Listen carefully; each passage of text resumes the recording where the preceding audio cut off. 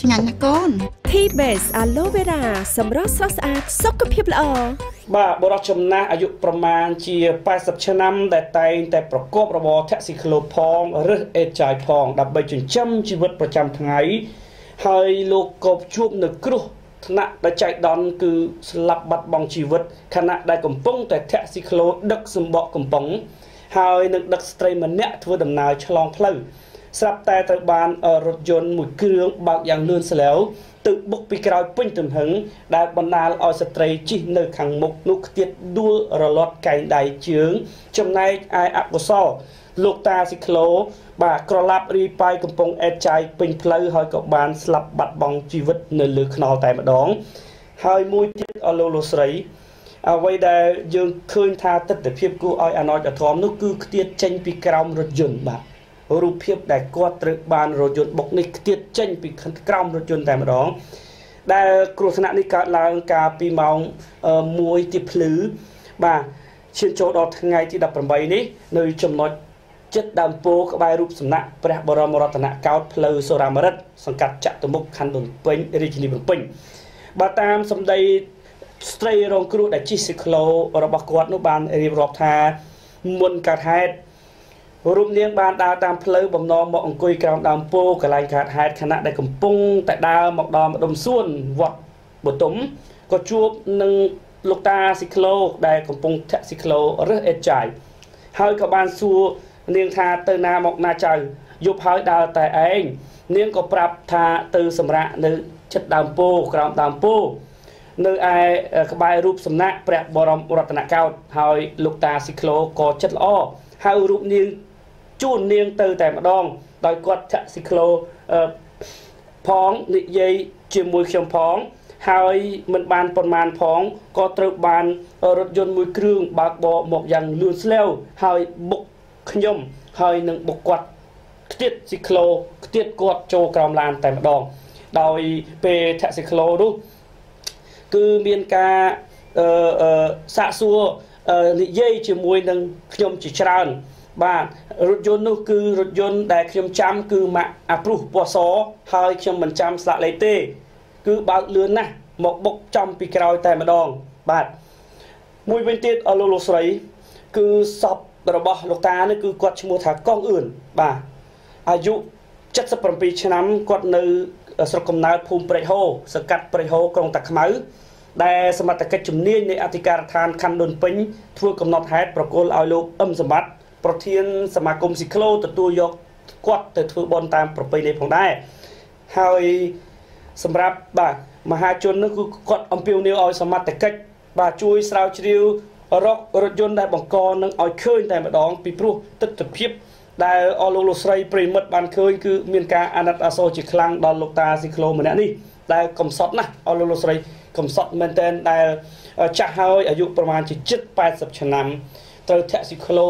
ហើយគ្មានអ្នកណាជិះនឹងគឺរើសអេតចាយបាទរើសអេតចាយដាក់ពេញតែស៊ីក្លូនឹងសបកកំប៉ុងសបកឡាំងសបកកេះអីជាដើមលោករដ្ឋាដាក់ពេញតែស៊ីក្លូនឹងទៅដើម្បីយកទៅលក់បានលុយ 5000 10000 គាត់នឹងដូរបាយហូបហើយដូច្នេះទេគឺនៅក្នុងនោះដែរយើងបានដឹងថាអ្នកនិពន្ធដឹកនាំរឿងបាទដើម្បីកូននោះដែល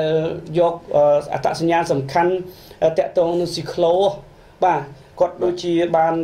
ចូលរួមឧបត្ថម្ភថវិកាមួយចំនួននៅក្នុងការចូលពិធីបុណ្យសពលោកតាដែរលោករដ្ឋាព័ត៌មានបន្ថែមសូមឲ្យប្រិមិត្តដឹងផងបាទអស់លោកស្រីគឺថាលោកហ៊ុយយ៉ាឡេងដែលជាផលិតករអ្នកដឹកនាំនិងអ្នកសម្ដែងក្នុងខ្សែភាពយន្តដើម្បីកូន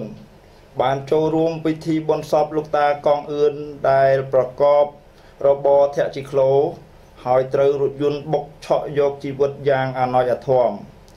លោកហ៊ុយយ៉ាឡេងបានសរសេររៀបរាប់ថាលោកតាធាក់ស៊ីក្លូឈ្មោះកងអឿនអាយុ77ឆ្នាំលោកតាប្រកបរបរធាក់ស៊ីក្លូតាំងពីឆ្នាំ1983គឺស្ទើរមួយជីវិតហើយ37ឆ្នាំហើយដែលលោកតាមានជីវិតនៅលើដងផ្លូវជាមួយស៊ីក្លូមួយនេះនៅលើលោកនេះគ្មាន អ្នកណាចង់ក្រទេគាត់ប្រឹងតស៊ូណាស់ ព ពេញមួយជីវិតនេះមិនដែលបានរស់នៅស្រួលទេតែសុំ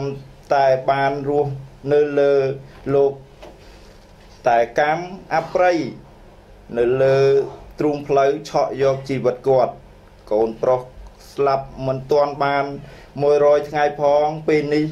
ពុកក៏លាចាកលោកទៅទៀតនៅសល់តែម្ដាយនិងកូនមួយកំព្រាតស៊ូវេទនានៅលើលោកីនេះ